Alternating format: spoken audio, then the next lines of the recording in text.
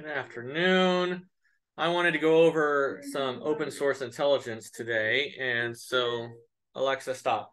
Of course, Alexa decides to speak up right when I start this up. So we're going to discuss a program called Spiderfoot today.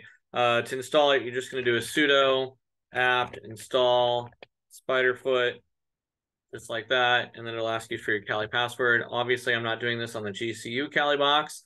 I'm doing it on a regular, but the command is exactly the same. You shouldn't have any issues. And obviously, I'm in terminal. All right, so once Spiderfoot's up and going, you're going to type in Spiderfoot switch L, and then 127.0.0.1, and then we have to give it a port number. I'm going to use 5050 for my port number. And of course, I need to put Spiderfoot, not Spider, because I'm on a roll today. You'll notice that, at least on mine, it is blue. I'm running the latest rendition of Kali Linux for this exercise. So I'm going to hit that. I'm going to hit enter. I might have to put a sudo in it. I do not, because I've already done sudo before. And you can see that it's saying starting a web server 127.0.0.1 5050. So now I'm just going to open up Firefox. And on Firefox, I'm going to go to 127.0.0.1, port 5050, just like that. It's going to prime in, and you can see that I already did a scan for purposes of example. We're going to run a new scan. I'm going to do exactly what I did on the previous one. I'm going to use my email address, chestergk@hotmail, just because, why not? And then it says scan target. I'm just going to type that again, Hotmail. And again, you can rename it. It's not that big of a deal. And then once we're done, I'm going to gather all the information. Now, you don't have to use an email. You can use a domain.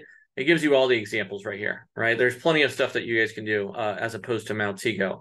So I'm going to run that scan now, and it's going to start running the process, but I'm going to stop it because I've already done this, and I wanted to show you the example. So if I go to scans, you can see I ran this one yesterday to prepare for this class, and if I just hit this, it'll tell you that it's already finished.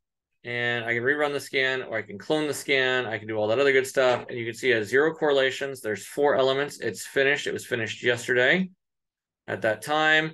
And if I just jump in here, I can actually download the results. So I'm going to stop selected because we don't need to run that anymore. Yes, stop.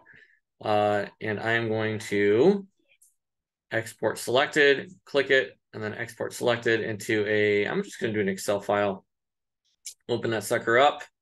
And of course, I don't have Excel. I'm so used to my laptop. So let me try that again. I'm going to do an Excel. Let's do a CSV. There we go. I'm going to open up a file. And you can see that right off the bat, it found 4 little items on it. If I expand that out a little bit, you can see that it is email, SFP, email, chesterg.com, reputation high, suspicious, false, references 14. You see Spiderfoot UI, chesterg.com, 0, hotmail.com, so on and so forth. And it goes through and it tells you all the good stuff. Now, while it wasn't very good for my email address, what it's really good for is if I could do a new scan, I could do an IP address. I could do domain, maybe amazon.com. I could do anything. This is all open source intelligence. It's a little bit more straightforward than, say, something like Maltego, where you have to go in there and you have to grab all that. Now, Maltego is going to give you a lot more in-depth analysis, but Spiderfoot is absolutely great if you just want to get something started. Like, give me some information. It'll go through and it uses the normal pipelines. So I like Spiderfoot, and of course, there's other programs that you can use as well. But I thought you guys might be interested in this one since we are in ethical hacking course. So I will get this posted on YouTube, and have a great day. I hope you learned something. Thanks.